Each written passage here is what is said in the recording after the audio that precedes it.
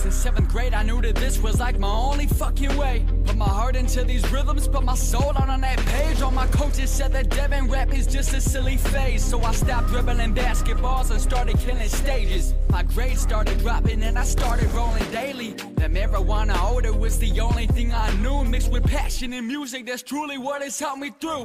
Now my back against the wall and I'm asking y'all for help. Without music in my life would be a living hell.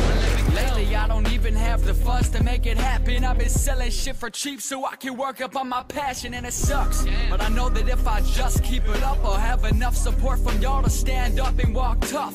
Some see it as a song, but for me I see it life. And I'm never gonna stop till the day that I die.